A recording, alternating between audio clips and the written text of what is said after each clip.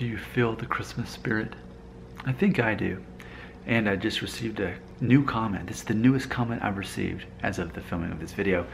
I made a video called MyHeritage, is Italian DNA endangered? Is anyone even 50% according to their DNA test? I got an interesting comment. I haven't really received one like this yet.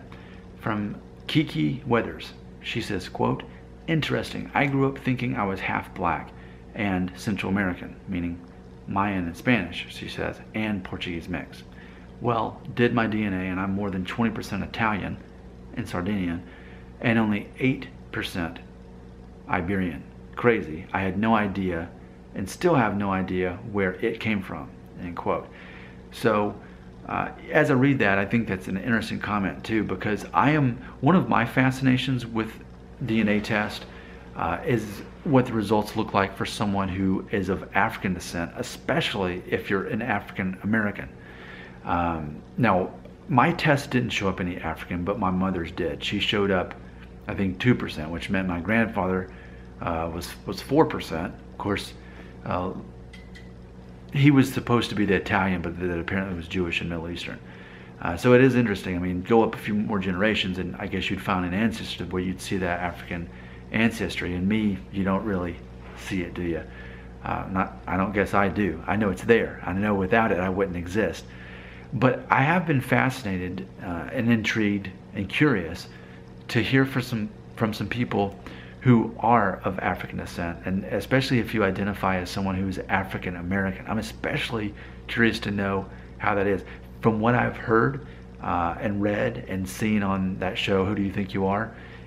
From my understanding, if you're African American, chances are you're something along the line, somewhere along the lines of 2/3 of African descent and somewhere around 1/3 European descent, for the most part. So that's interesting, because when someone thinks that they're half black, actually they're not even necessarily half black. So I think if I'm reading this comment correctly, that's what I'm understanding. That the part of you that you consider to be black isn't fully black. It's not actually 50%. And it's kind of like with my mom, who thought she was 50% Italian. She gets the results back, and she was only 4% Italian, but her family came from Italy. So I think this speaks something of anyone who thinks that they're half of anything.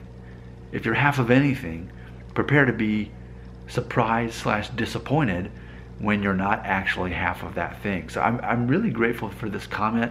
It's a very good point made, and I feel that this is not the first time I've had someone specifically say, I thought I was half of something and I wasn't. But specifically too, if you are of African descent and you identify, especially let's say as an African American, or you identify as black, I'm really curious to know what your results are. I just find it fascinating that for so many of us, we can think our whole lives we're this and we're this, and we find out we're not. I mean, that definitely was my case. A lot of what I thought I was accurate, but there were parts of it that definitely were off, and I've talked about that before. So I want to make this video for anyone specifically who identifies as African American. You've taken a DNA test through a place like MyHeritage, 23andMe, any of them.